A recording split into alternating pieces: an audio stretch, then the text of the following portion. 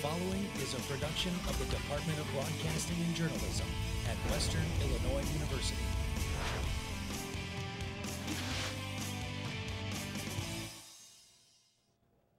One of Macomb High's most beloved coaches is hanging up his whistle. Hear from now former MHS head football coach Kelly Sears as he moves into retirement from coaching. And the Bomber boys basketball team is on a roll. Find out if they kept it up on Saturday in the hangar at MHS. And tonight is one of the most important and highly anticipated games inside Western Hall in recent memory. WIU women's basketball tangles with South Dakota State with first place in the Summit League on the line. Player interviews and expert analysis coming up later on the spring semester premiere of Local Sports Focus.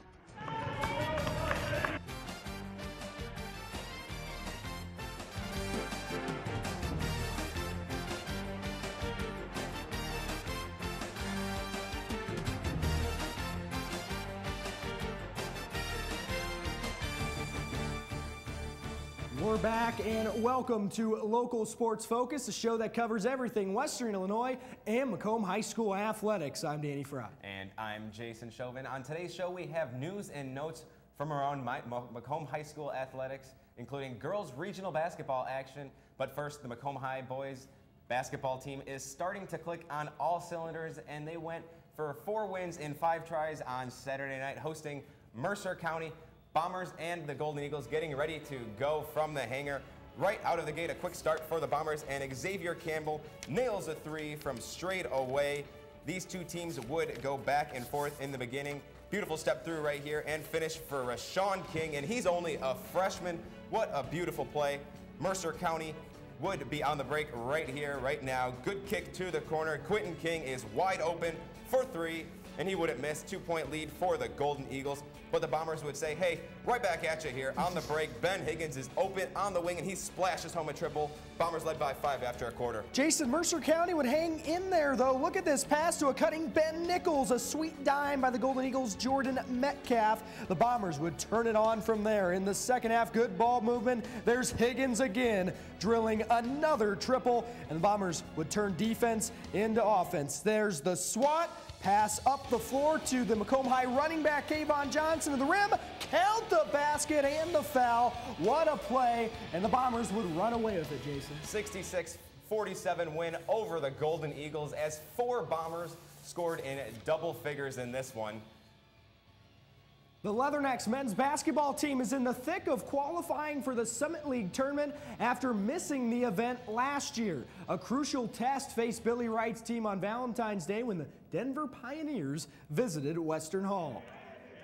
How about Western keeping the ball? How about Western here keeping the ball alive, and it results in no. Here's a jumper from the mid-range area there. Denver led 49-27 at the break, and then 16:25 left in the second half. Garrett Covington baseline runner. Denver ahead comfortably at that point, 54-35. Daniel Amigo, big game, 24 points, 14 rebounds. He muscles his way in for 2. The Leathernecks on the fast break. Jeremiah Usiosafi count it and 1. CJ Duff inside for a quick 2. And how about Western keeping the ball alive? It results in a Covington 3, and we got ourselves a ball game, Jason. 56-50, Pioneers halfway through in the second half before Mike McClusack lights it up from deep. It's a 1-possession game here. Reverse layup on the other side by Jake Pemberton plus the foul, and Denver hangs on with plays like this from Thomas Neff as the WIU rally comes up just short in this one. The Leathernecks drop in this one, falling 78-72 the final inside of Western Hall. The Leathernecks head to Fargo on Saturday against the top-ranked team in the Summit League, North Dakota State. To Macomb High girls basketball, the Lady Bombers trying to keep their season alive in this win-or-go-home mode in the IHSA Class 3A Peoria Regional on Monday night. A good Limestone squad stood in the way, though. We take you to the Lions Den in Peoria. The Lady Bombers trying to keep their season alive. The Rockets, though, stood in their way from Limestone. The game was sloppy in the beginning. First field goal didn't come until the runner off glass by Denasia Stuckey in the lane, making it 2-1 Limestone 2.5 minutes into the game. And then a nice baseline saved Allison Westerdahl for 2. And Coach Keene trying to make something happen on offense. And to the second quarter, a nice steal there for Westerdahl. She goes to the other end and lays it in for 2. Heads up defense, though, here by the Bombers leads to a transition layup for Erica Dawson early in the second quarter. Limestone ahead 12-5 early on. Now a quick inbound pass to Zoe Wall, who buries the corner 3 right there for the Bombers. Though the Rockets would be on a run, and they're not taking their foot off the gas pedal in the second quarter. Lena Driscoll with the touch on the floater, the lone senior. Courtney Thorman here knocking down a jumper. Limestone led 25-8 at half. To the third quarter we go. Jordan Hare lays it in off the inbound. What a beautiful play. And back to Hare for the hoop here, and the harm with the Bombers showing some fight now. But ultimately, MHS couldn't stop threats like Kennedy Jackson inside, and the Rockets were just too much to handle. Limestone ends the Lady Bombers basketball season 55-26. MHS finishes the 2016-17 campaign with an 8-20 overall record. Let's go back in time a little bit to February 8th. A week ago, it was playoff time for Bushnell Prairie City girls basketball, hosting Abingdon Avon in a Class 1A regional semifinal. We take you to a nice little quaint gym there in Bushnell. The Lady Spartans getting ready to go against the Tornadoes. BPC getting right to work. Abby Pendarvis there for the second chance bucket off glass, picking up her teammate. But it'd be a big night for the Tornadoes and Madison Jones. Here she is on the break, going right to the tin and lays it in for Abingdon Avon. Then time winding down in the first. Jones behind the back with a dribble, and then Drano on the 3 to beat the buzzer. Tornadoes had a 11-5 lead after 1. Bushnell wouldn't go away, though, in the second quarter. Off the inbound, Emma Bradford works hard. She cleans up her own miss and scores off the glass. Bushnell trailed 23-12 at half. In the third quarter, the Spartans on the attack. Savannah Servin from the wing scores the 3-ball. Spartans trying to climb back in this ball game, but Madison Jones came to play in the second half as well. Goes behind the back with the dribble and banks the shot in, plus the foul. What a play by Jones. She was absolutely lights out in the end here, finding herself wide open for 3. Nothing but net for the senior. She would have 19 points in the game. Congrats to the Lady Spartans on a fine season. Final score 47-40 Tornadoes. A day later, Princeville defeated Abingdon Avon 63-43 to advance to sectionals. Local Sports Focus is just getting started. Still to come, a recap of WIU football's recent signing day class as head coach Charlie Fisher is reloading, not rebuilding. And coming up, we have a preview of the WIU women's basketball team as they're on a collision course with South Dakota State for sole possession of first place. All that coming up right after the break.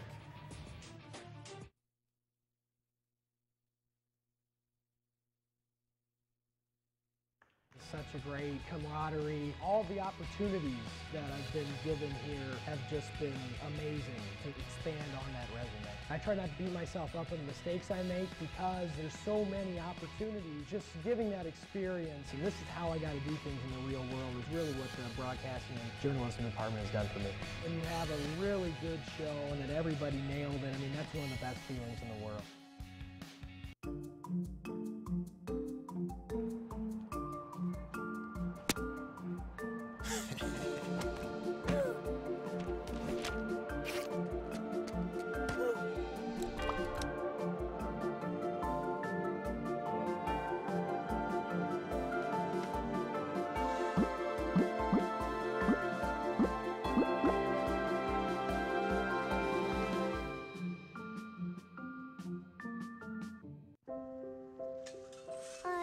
To eat apples and bananas.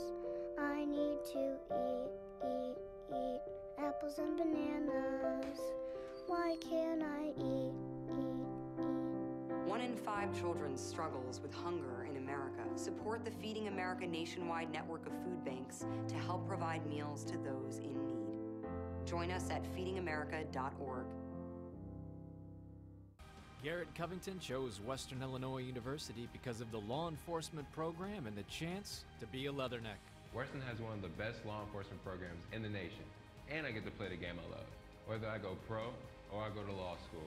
Because of Western, I would take my success to another level. I am a success story. I am a Leatherneck. Think purple, think success. Think Western Illinois University. Welcome back to Local Sports Focus. National Signing Day is the biggest day of the offseason for college football programs, and that's no different for Western Illinois Leathernecks as head football coach Charlie Fisher recapped what's being called a successful recruitment day. National Signing Day is a time for college football programs across the nation to replenish their crop of players after losing seniors who have moved on to the next level. WIU head football coach Charlie Fisher addressed the media after the extensive recruitment process. Their families, but this day never gets old for me, ever. I know you hear this all the time, but it's the truth. It's a fun day. You wake up with a little extra bounce in your step, a lot of excitement because of all the hard work that goes in to getting to this point.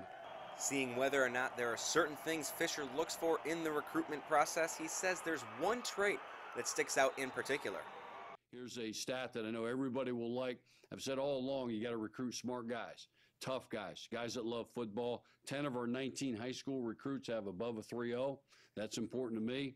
And when we look at the total body of work, if you get guys that want to excel off the field, and then that generally is a transition over to on the field. With a full year under his belt at WIU, Fisher says the process was a lot easier than last year when he only had 3 weeks to recruit. I've been around a lot of guys that know what that looks like, and I've learned a lot over the years, so that really never bothered me right from the get-go because I've done it all my life. But just, kind of getting a handle on where the players are, certainly getting to know the Midwest, the high schools, the coaches, all that, so much easier this time around, absolutely. Overall, the Leathernecks added 24 recruits from 11 different states. Coach Fisher is sure to have his team ready as spring practice is just over a month away. The Western Illinois softball season, it's not a month away, it's here. It began this past weekend near Chicago in Rosemont at the Total Control Sports Invitational. The Leathernecks won 2 out of their first 5 games, including a comeback 7-6 win over Butler on Saturday. Sitting at 2-3 overall, WIU heads to the Holiday Inn Hilltopper Classic this weekend, hosted by Western Kentucky. The Leathernecks take on Miami of Ohio on Saturday at 10 a.m. to kick off the tournament. The Western Illinois women's basketball team returns home after a 2-game road trip to face possibly their toughest test of the season. I was able to catch up with head coach J.D. Gravina and key players looking forward to tonight's matchup. Head coach J.D. Gravina is in his 6th season here at WIU, and tonight he's expecting one of the biggest crowds inside of Western Hall.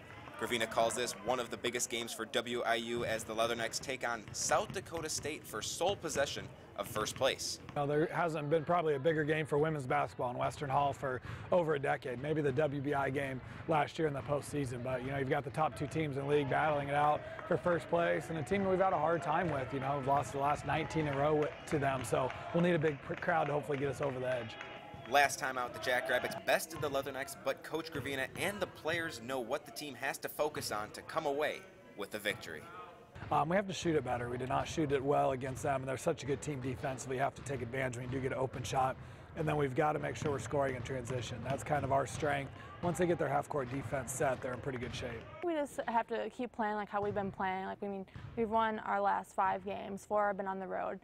And I feel like to come home and have our fans behind us where they haven't been since we've been on the road. And I think having our fans come and give us that energy and want to play well for them. We can't let the first couple shots, whether we miss or make those, dictate the rest of the game and our energy throughout the game. Just the way we've been playing, we can't look at it as a huge opportunity. We just need to play the way we've been playing and not try to overthink it or try to do too much individually. When we come back, a special guest who knows the WIU women's basketball program better than most. She's in here for a preview of the Summit League first place showdown tonight. Find out who it is and don't go anywhere.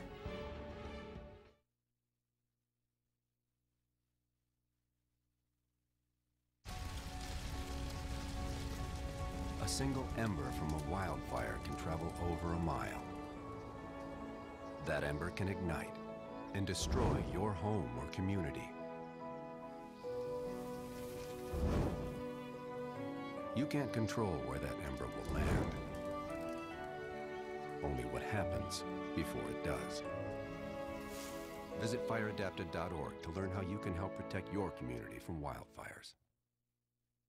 I think what I love most about News 3 is that we're really provided with a real-world experience. We're able to get hands-on work in news, and it's very similar to what you would find in a real newsroom, but everyone around here is really good about pushing you to be your best. News 3 has really taught me to believe in myself, and that if you work hard, you can achieve anything you want. News can sometimes be really tricky, and you have a lot of roadblocks. All of us hold each other to really high standards, and I think that really shows in our newscasts.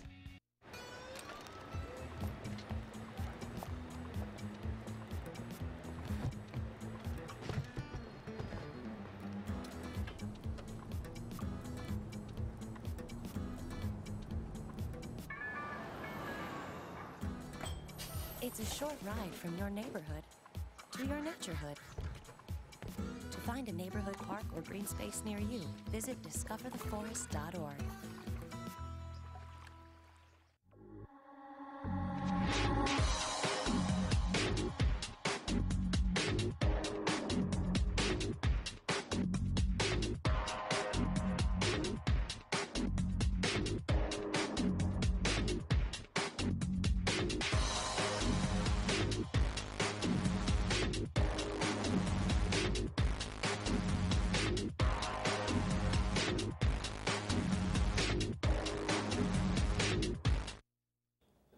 Welcome back to Local Sports Focus. Danny Fry back with you, and glad to have Tori Neiman here with me. She's the Assistant Director of Athletic Academic Services. Surprised I got that off the top of my head. In fact, we couldn't even fit it on your little graphic. That's such a long title. But Tori, thanks for coming on.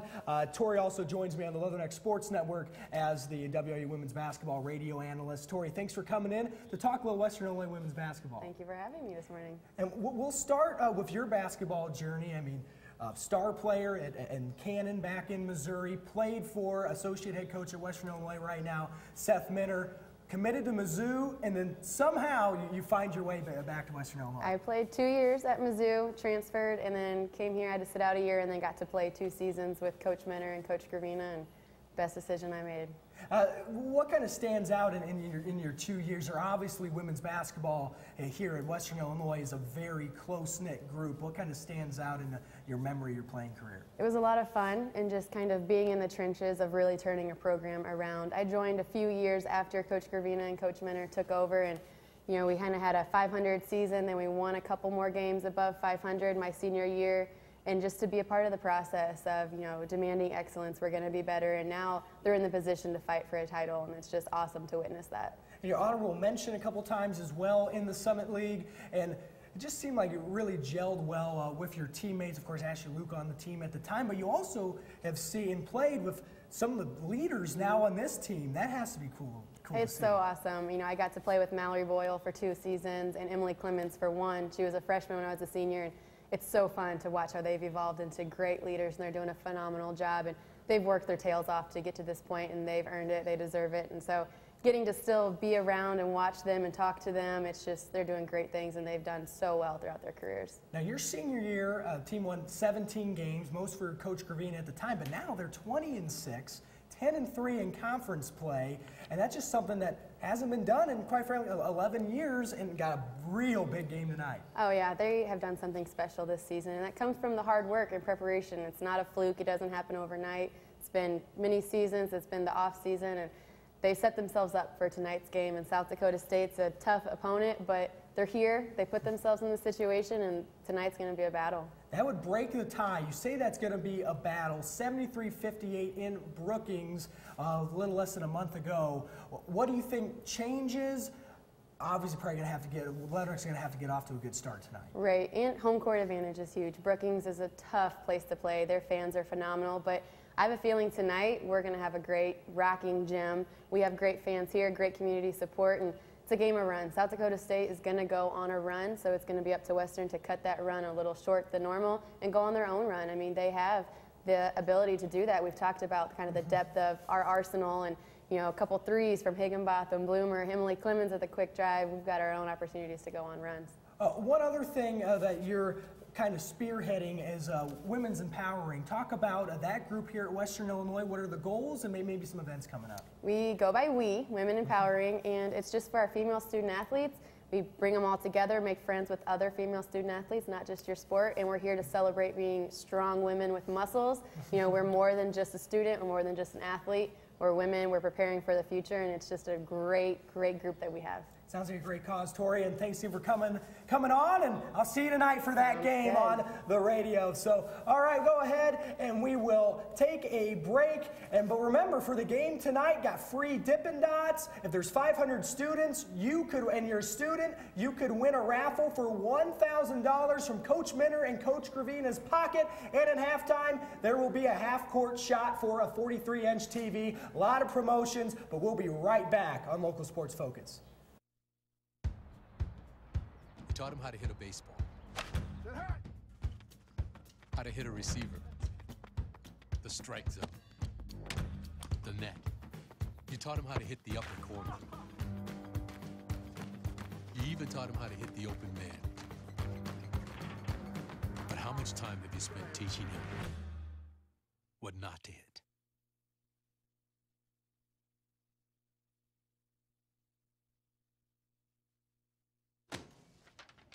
Hey, Hard, what's this? That's my resignation letter. You're resigning.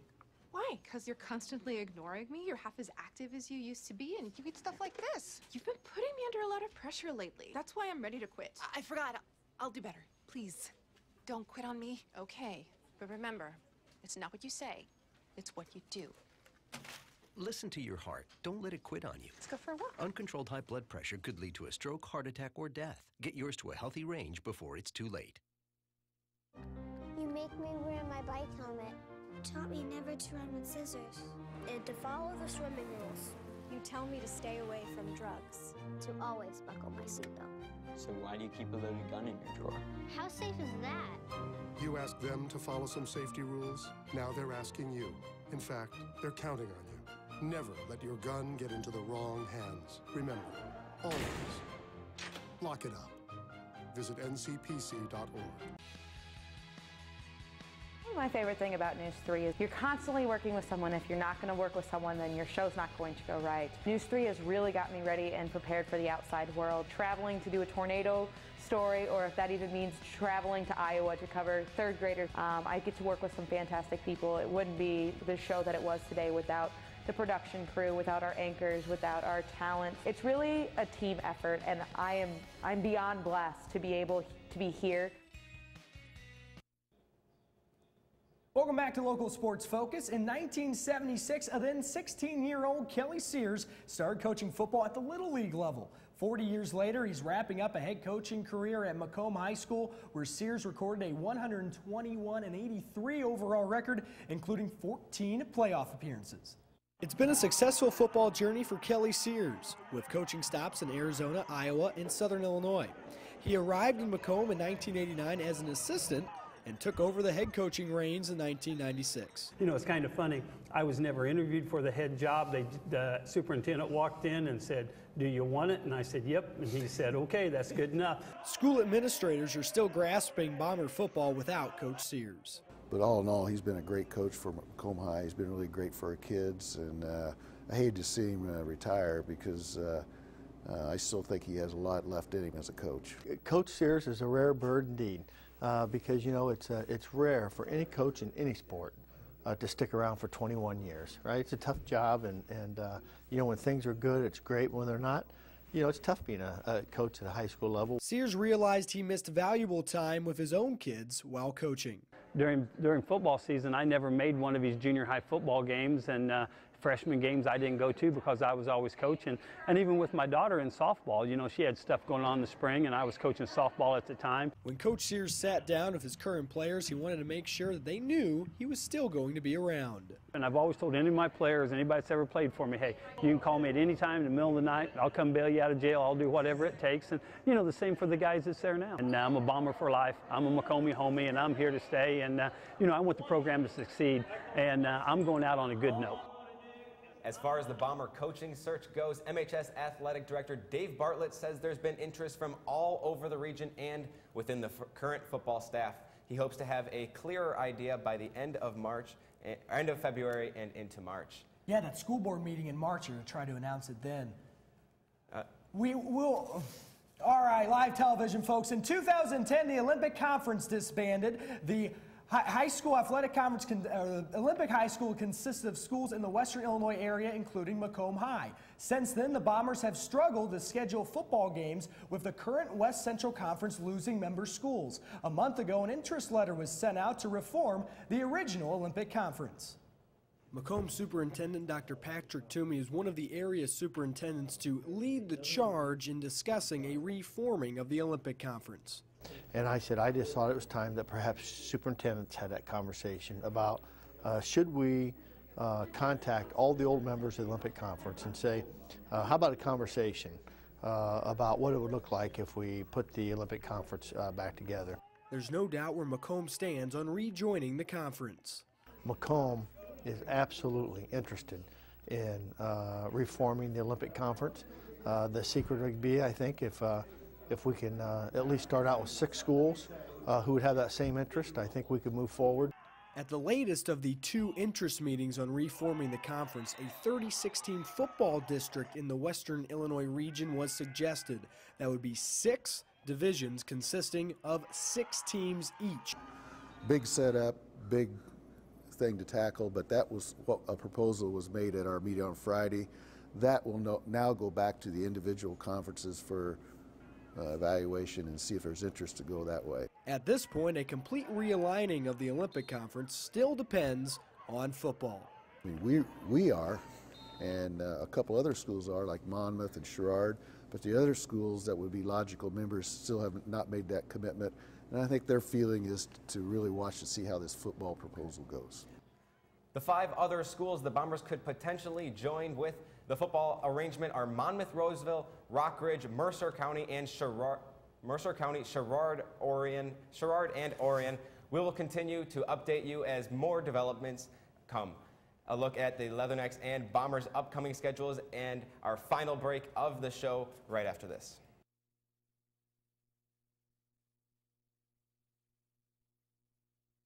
My classes, friends, teachers, and activities have had a tremendous impact on my time here. Hillary's passion for learning and helping others will lead her down a successful path. Whether I choose graduate school or missionary work, I'll serve to the best of my ability because I am a success story. I am a Leatherneck. Think purple, think success. Think Western Illinois University.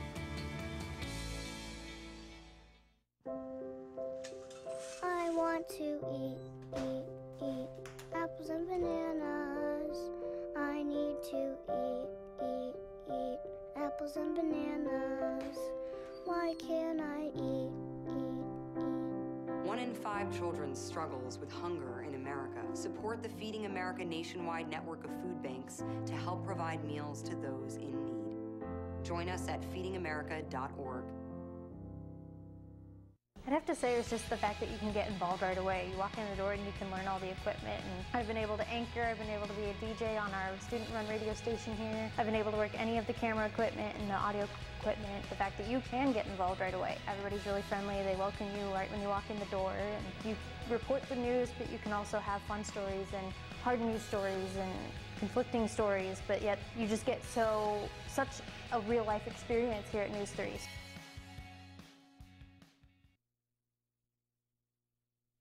Here on Local Sports Focus, we want to inform you, our viewers, about the sporting events going on at Macomb High and Western Illinois University. We end our show with a look ahead at next week's sports for the area. We'll start with MHS as winter sports are wrapping up and the boys basketball team is playing their last home game and it's senior night against Monmouth Roseville High at 7:30 p.m. on Friday. A little bit of a fuller slate for Western Illinois. WIU women's basketball, of course, playing later tonight at 7 p.m. against South Dakota State. Leatherneck country at Western Hall. Men's basketball traveling to North Dakota State for a game this Saturday, the 18th, at 4 p.m. Now, baseball is traveling to Starkville, Mississippi to play in a doubleheader against the 14th-ranked Texas Tech. and that's on the 17th and 18th. Then they'll match up against Mississippi on the 18th and 19th at 4 p.m. and 12 p.m. That's against Mississippi State. The Bulldogs softball will be playing in the Holiday Inn Hilltopper Classic on the 18th and 19th against Miami, Ohio, Belmont, and Western Kentucky. That's all for us today here at Local Sports Focus. Make sure you tune in tomorrow for News 3 live at 4. Thanks for joining us, and we'll be on the air again next Wednesday at 9 a.m. Have a great rest of your morning. We're out of here.